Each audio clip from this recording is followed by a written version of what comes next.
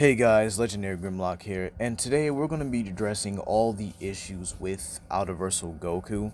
Now, nothing important here. Jobbers and Goons and a couple other people have done this themselves here, so I'm not going to be using their arguments. However, I will be referencing one thing from Nothing Important here, and that has to be with the problem with Outerversal Goku in versus debates here. Now, many people try to pass this off for mainline Goku rather than a composite Goku. You see, that's really one of the biggest issues I do have with it as a whole here, because again, you're using everything composite for Dragon Ball and trying to apply it to the mainline canonicity of Dragon Ball, which again hurts all your arguments because you have the writer himself literally confirming that, hey, yeah, that's not applicable here. You can't use these because I never put them in the anime. Yes, that he worked on them, but that doesn't make them canon to what he has already established. They're side projects. Now, let's talk about the term Outerversal. In order to be Outerversal, you have to completely transcend the likes of space, time, and dimensionality. This means that you cannot be bounded by this dimensionality or by the literal definitions of space and time. Goku is nowhere near completely beyond space and time here. And the reason why is because, again, as everyone likes to point out, the Dragon Ball macrocosm actually gets to 5D with different space-time continuums, especially in the Kaioshin realm, I believe, as well. And then there's Heaven, Hell, and Snake Way, which are all infinite in size. Keep in mind, macrocosmic scaling already starts at 4th dimensional, which again is around the universal margin, which again is kind of already established. I think this was already established in the Buu Saga, where Super Saiyan 3 Goku should be, universal at the bare minimum.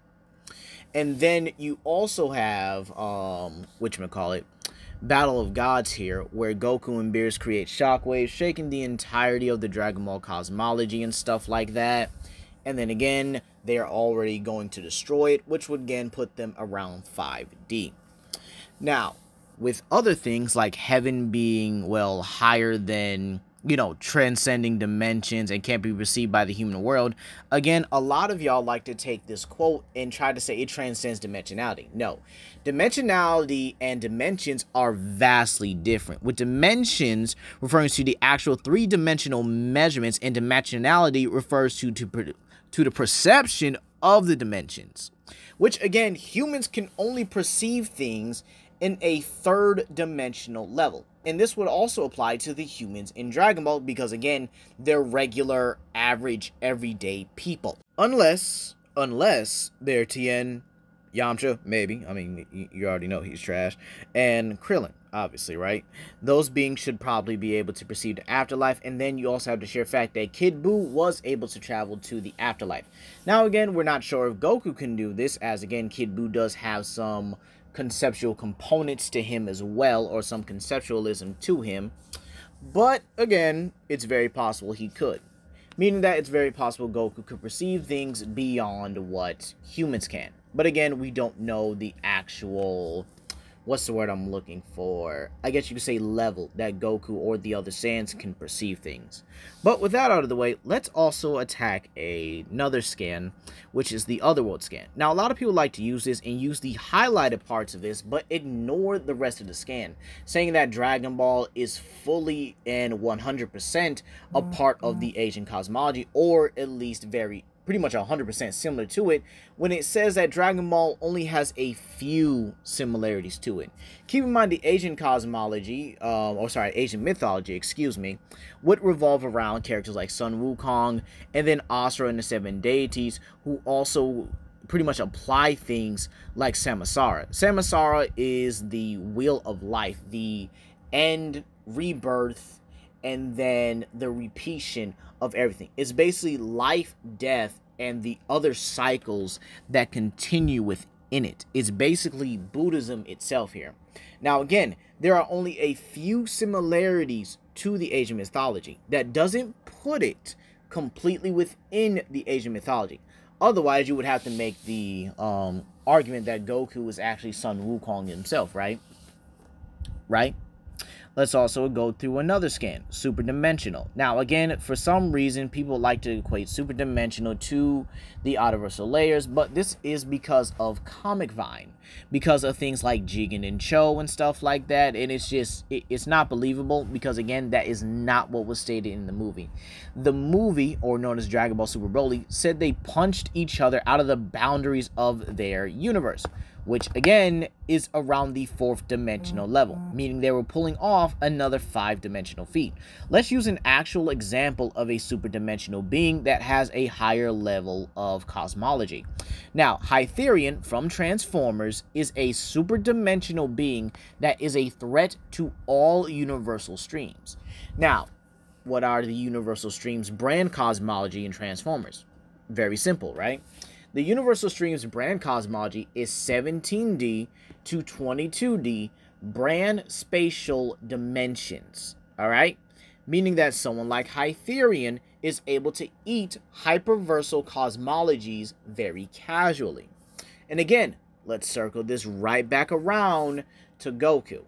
Even if this was and again I'm quoting this by a super dimensional feat, he does not have the brand cosmology, because again, he's punching himself out of his own macrocosm in order to do this, which would again mean he would be up around the 5 or maybe even the 6-dimensional cosmology. And keep in mind, I'm going off the sheer fact that in the manga, which again is way ahead of the anime and came out first, the sheer fact that he already would have surpassed Gogeta at that level.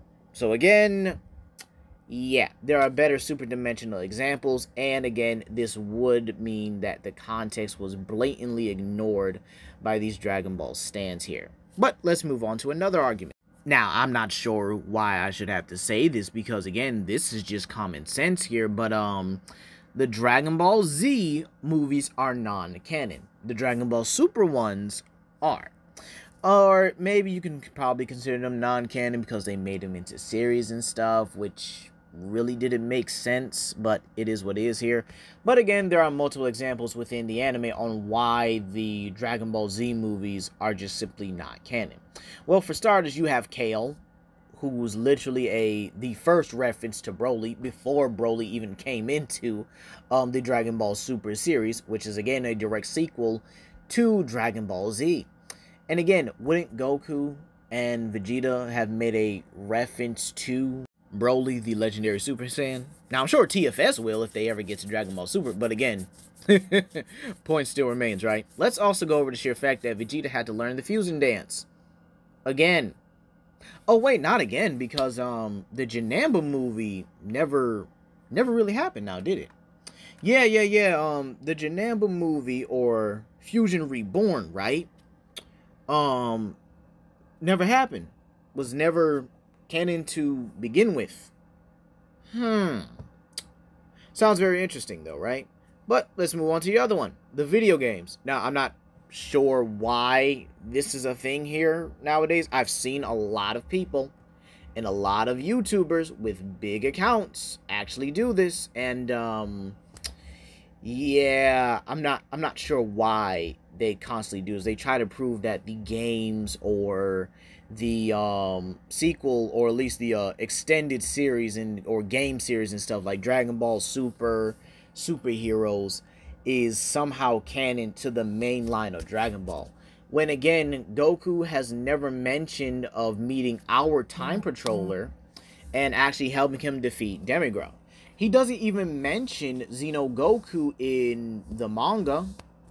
Well, the canon manga, I should say. And again, we also know that we've been around since what? Battle of Gods? Yeah, wouldn't Goku have remembered us by now from Saiyan to Buu Saga? Like wouldn't he have remembered us by now? Because again, Goku's got a good memory. Despite the fact that he's an idiot, Goku has a very good memory. And again, this is a non-canon material. I mean, unless again, you're scaling a composite Dragon Ball, which again doesn't coincide with the canon cosmology of Dragon Ball, because again, it's not really connected unless you're using a composite Goku. Or again, if you're using the whole Xeno scaling as well, yeah, Goku would have definitely remembered. And also during the Moro arc, he wouldn't have a problem defeating someone like Moro, who is never going to be in the same leagues as characters like Demigra, Mira, even Toa. All right, even the Supreme Kai of Time, who gets fodderized by a large majority of even the weaker characters, and she would still fodderize someone like Moro. All right, but I'm not gonna continue this. I'm not. I'm gonna just show you the reasons why this is a big issue here, because again, being an Outerversal character does not mean you have everything. All right, there are limitations here, but here's the thing. I'm going to kind of help, and again, I'm quoting this, by the way, help the Dragon Ball community get their Outerversal Goku. And again, it's very simple here. Now, nothing important here pointed this out in his video, and the video I'm putting up right here. So please go down to his channel. If you guys mess with me, y'all should mess with him, and give him some love here, and listen to that video carefully. So the argument is that Infinite Zamasu was becoming law and order. These are some of the biggest fundamentals in any cosmology of creation, some of the higher cosmologies as well. So becoming the literal embodiment or the literal concepts, major concepts of law and order, Zamasu would be Outerversal. All right, now again, just hear me out. If you guys want another example of this, I want y'all to think of Regenesis Shockwave as kind of like a infinite Zamasu. Now you might say, legendary, how does that work here? Now, Regenesis Shockwave was going to destroy the concepts of change, past, present, and future. Pretty much everything that would have to do with, you know, his entire cosmology, literally destroying every single thing, every single fundamental of his cosmology. Whether it was his brand cosmology or the entire omniverse, we don't know. But again, it was these are very major concepts, all right? Things that the entire verse needs. So, Merge Zamasu would scale to that.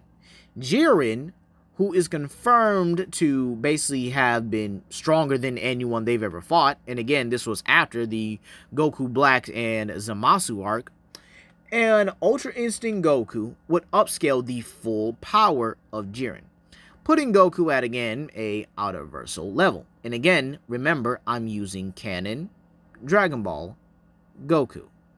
So, with all that being said here, how does Goku actually stack up to a character with simple Outerversal, I guess you could say, feats, right? And let's use SCP-682 as a full-blown and blatant example. So, what do I have for SCP-682? Well, his hacks is he has antimatter manipulation, molecular manipulation, cloning, disease manipulation. He can also, well, adapt to anything that kills him and comes back. But, you know, enough about the hacks and abilities. But, where does he scale? Well, I think it's kind of simple because it's Outerversal. With the SCP verse, you know, with the whole tree of life containing infinite universes and those universes having infinite dimensions within them as well, each dimension having a cosmology, or at least a brand cosmology, that actually transcends space, time, and dimensionality as well. With, again, SCP also being able to fight other SCPs, or at least SCP-682 is able to fight other SCPs that are also able to manipulate narrative or plot points within their story. With, now get this, with SCP-682 actually being able to bypass and even destroy entire narratives, all right, to actually be able to harm these SCPs and can absorb them. So you have an entity that is beyond the narratives of his entire verse. Now, what is the issue with this entire battle, right? Goku gets hack stumped every single time. You put him against someone like Thor, and again, you use the same scaling, he still gets hack stumped every single time. The reason why it's better to have Goku at such a, I guess you could say, a lower level is because it makes it fair. It makes it very simple and easier. And again, I understand why a lot of people don't want Goku at this level. They don't want him at this high complex multiversal level, which again is very simple here. You see, even with the hyperversal level, he still needs a lot more. He needs more metas. He needs supergravity metas. He needs hyperspace metas. He needs better superdimensional and actual superdimensional metas. This would be the best ways for Goku to actually get there. Now, when he actually has someone that bends supergravity, then yeah, we can definitely give him the hyperversal level, as supergravity is an 11-dimensional application, or at least an 11-dimensional meta. Now, let's talk about this new meta, apparently, and this is the Aurelia scaling. Now, again, I don't have a problem with Aurelia at all. I don't have a problem with her being Outerversal. I mean, most Toon Force characters actually are. You see, Toon Force is pretty much a gag ability that allows them to do whatever they want. They can interact with plots, they can interact with narratives, and they can go to wherever they want. They can even, you know, just destroy the entire comic or whatever their work is within. But the problem with this is that Goku does not scale to Aurelia at all here. Now you might say, oh, well, but they fought each other in anime. Again, a Toon Force's entire thing is doing it because it's funny. And it's written to be that way. You might say, oh, well, so you mean to tell me Aurelia, you know, wrote the story to be funny? Yeah. Yeah, that's very possible. And here's the thing, right? Aurelia can interact with narratives. Aurelia can, you know, basically rewrite entire stories, can even bring characters to life by simply drawing them on paper. Again, she is a Toon Force character. She is meant to be funny. She does it because it's funny to her. It's fun to her. Now, fast forward to when Goku and obviously Vegeta fought Aurelia, and again, she was using her Toon Force abilities to, again, simply clown around in them. Now, again, Goku finding Aurelia does not mean he scales to her. And one of the biggest examples of this is God of Stories Loki. Loki is a narrative manipulator. He's able to manipulate the plot, able to manipulate the story here. However, the Beyonder, a being that can flex off Celestials, tear apart the pages of his own retcon, and literally bring himself back to the same levels that he was in the classic days, is confirmed to be weaker than God of Stories Loki. This is because, again, he controls his story. He controls his narrative.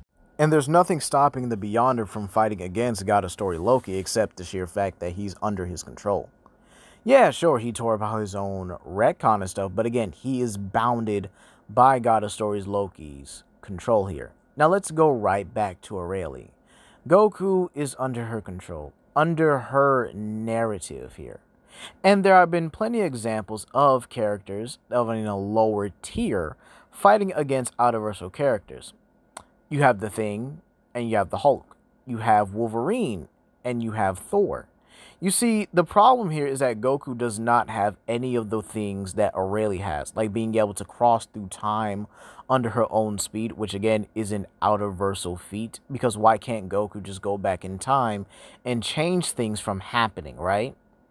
Well, yeah, this is because he's limited to what he can do, and Ki is limited to what it can do in Dragon Ball as well, right?